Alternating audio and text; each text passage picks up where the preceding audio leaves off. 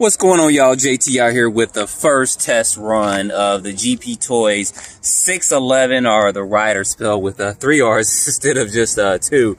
But anyway, I'll put a link in the description to this as well if you guys want to go check it out from Amazon. And I actually got in contact with them and we spoke a couple of times back and forth. And there's also going to be a coupon code for, I believe it's 20% off.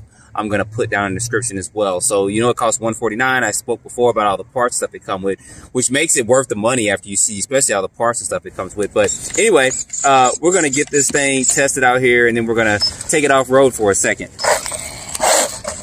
Look at that. It does need a wheelie bar. That's, that's faster than what I thought it was going to be. I tried to go too far with it because I know it's pretty small.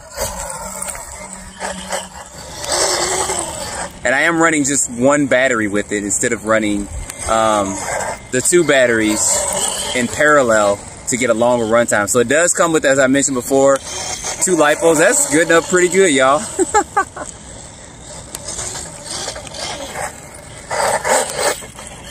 About time we got one of these that's brushless, it's this small, and it handles. Look at that. Of course, I'm going to take it off-road in just a minute. It's been raining like crazy. Look at them brakes. Watch this. Oh, hold on. I was trying to do a brake where it kind of went forward. Let's see if we can do it.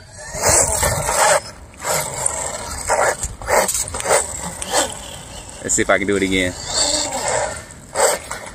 I can't do it again. I was trying to make it do a brake and probably ride a wheelie too. Okay, if a kid got this, he'd have a lot of fun with it. So I do see why they give you a lot of extra parts with it, because this is actually pretty fast. Now, that's in high speed. Now, before I go off-road, let's turn the speed down to low speed. So if you get this for a kid, they do have 2 different speeds here. And basically what you're doing is, see if we can get this to focus in just a little bit. Right here where my finger's at. Focus in, come on. Google did some updates to some of their software, and it's just, I don't like these updates. But anyway, this button right here, you go up and down. So it was in high. We're switching it down to low, and get this to focus back in real quick. And it's still got some get up and go. So we'll definitely have to bring this out on a super speed Saturday. That's still pretty good. So if you get this for a kid and you don't want them to be smashing into walls at full speed, just turn it into low speed. Now, I don't think this can run a nickel metal because there wasn't any kind of switch that I saw from going from a LiPo to a nickel metal battery. So, but this right here will be good enough if a kid takes it off road. That if he runs into something, he's probably not going to break it. I don't see him at this speed running stuff and breaking it. At high speeds, maybe, but they give you extra parts too. So I give them a big thumbs up for that, because how many cars you know you can get that actually gets extra parts and stuff with it? So I'm going to switch this back into high gear because I got a little bit of experience over here. Trying to see if I can ride a wheelie real quick before we go off-road. That is too cool. So I can see myself putting a truck body on this real soon, y'all. This little thing is getting up. All right, we got the Kool-Aid smile going on here. And it's handling it pretty well. So it's going to be interesting to see about changing out tires and wheels and putting a truck body on it if I do that later on. But this little thing is getting up, y'all. I like this.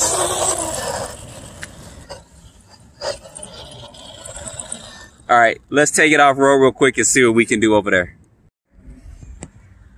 All right, y'all, like I said, it's been raining like crazy here in Georgia, y'all. It's just crazy. Like, make your mind up. It's supposed to rain for like 5 days straight. So I'm trying not to flip this because I don't want to go walking through mud and stuff and all that, but I wanted to see, which I knew with these paddle tires on here, this thing's going to handle well.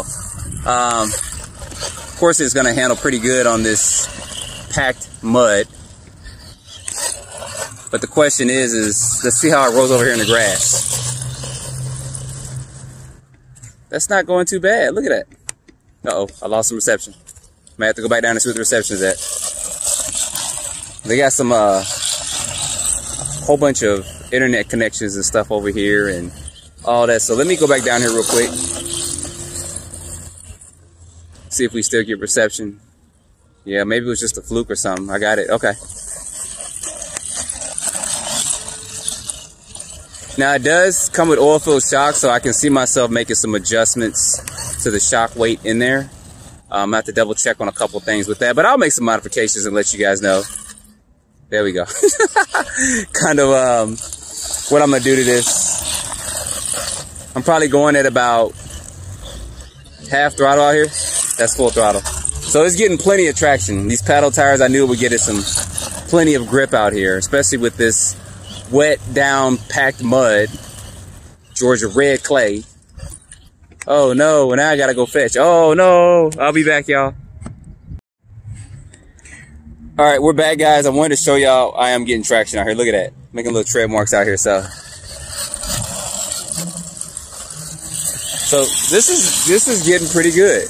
It really is. I can see people getting this and doing modifications to it, like putting a body and stuff on it. So, good job on this. Good job on this. And not that I would try to break apart, but if I broke an A-arm, I got parts. And I got 2 batteries. For either extended runtime, or if I wanted to run and this battery went low and I want to run it later on, then I just put the other battery in. So, and if I wanted to charge the LiPo battery, they give you 2 USB chargers with it. So if you're driving somewhere and plug it right up to your car if you got a USB port in there and charge it from there. So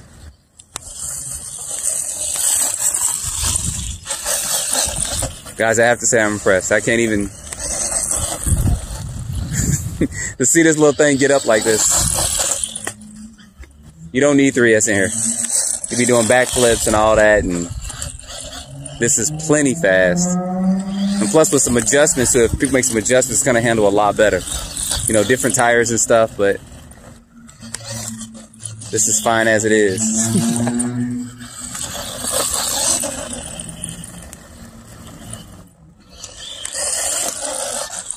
Very enjoyable. So I'm curious of the runtime with this. I think it's said in some of the instructions and all that, and online it said with the additional battery, which you'll be running at 2,000 milliamps, or you have 2,000 milliamps of battery capacity, you'll get about 30+ minute runtime. So I may put that to the test. I may not do a video. I don't think y'all want to see me run this thing for 35 minutes, do you? Maybe we'll go live one day and I'll bring this out and a couple other things. Maybe we'll do that and just run it for 35 minutes so you guys can tune in and out to kind of find out some of the runtime on it, and we can chat as well. Yeah, I'll do that. It's supposed to rain the next couple of days, or maybe this weekend or something like that. Ooh, nice catch, nice save. This could be a little stunt bite.